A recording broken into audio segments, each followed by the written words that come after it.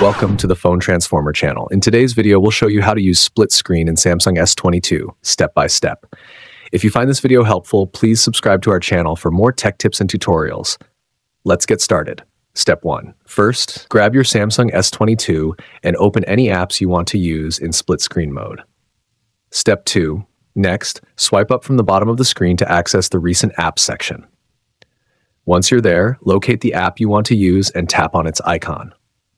Step 3.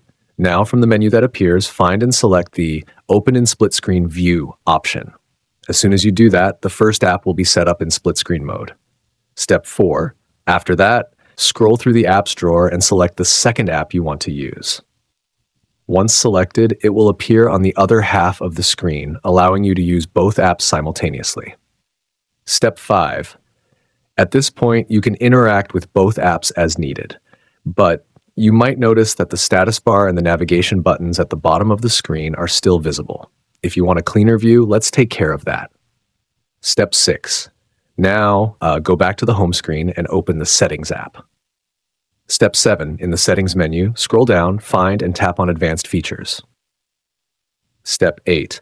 Within this menu, look for the Multi-Window option and tap on it. Now, find the Full Screen in Split Screen View setting. By default, this option is disabled. Simply enable it.